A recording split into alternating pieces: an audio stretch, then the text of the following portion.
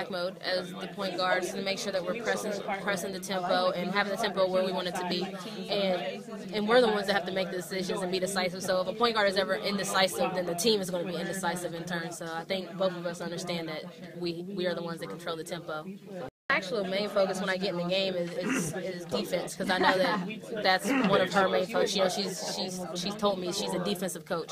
So my main focus is defense, and whenever I can attack, I will attack. But I'm just trying to focus on everything right now. Just give myself the best chance I can to get on the court. That's all I'm focusing on. That's all I plan on doing.